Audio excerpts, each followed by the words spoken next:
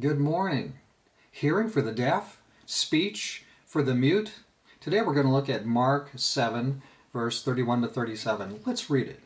Again, departing from the region of Tyre and Zidon, he came through the midst of the region of Decapolis to the Sea of Galilee. Then they brought to him one who was deaf and had an impediment in his speech, and they begged him to put his hand on him. And he took him aside from the multitude and put his fingers in his ears. And he spat and touched his tongue. Then, looking up to heaven, he sighed and said to him, Ephphatha, that is, be opened. Immediately his ears were opened, and the impediment of his tongue was loosed, and he spoke plainly. Then he commanded them that they should tell no one, but the more he commanded them, the more widely they proclaimed it. And they were astonished beyond measure, saying, He has done all things well. He makes both the deaf to hear and the mute to speak. Well, what is it? Can Jesus give hearing to the deaf? Why, yes, he's the creator. He can. What is there that he cannot do?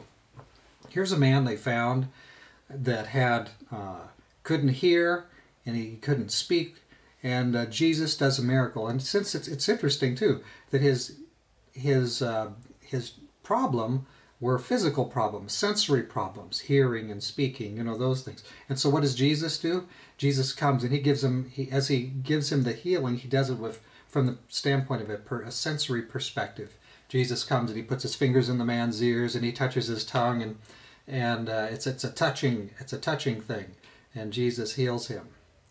So then he tells people, don't spread this around, because of course it was very difficult for Jesus to accomplish ministry if people were continually just coming at him from every side, and so he did try to kind of keep a cap on it. But here we have this case of Jesus healing, doing this extraordinary healing thing. When it was done, they said, well, he does all things well. So the enthusiasm was very great, because if Jesus can do this, well, what is it that he cannot do? And of course, the thing that Jesus cannot do isn't really, none of it's about his power. His power is not limited. The power of God is not limited.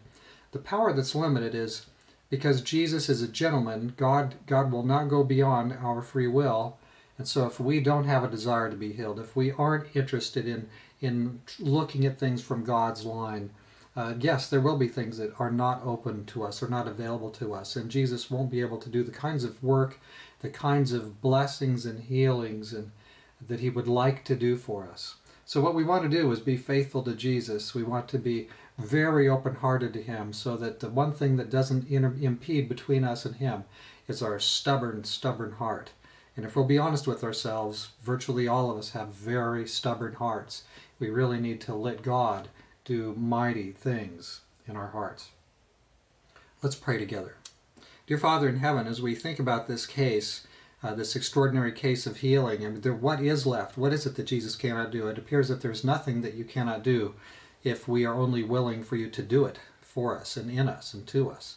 So Lord, I know people are listening that have very strong challenges. Some are perhaps facing life-threatening illnesses.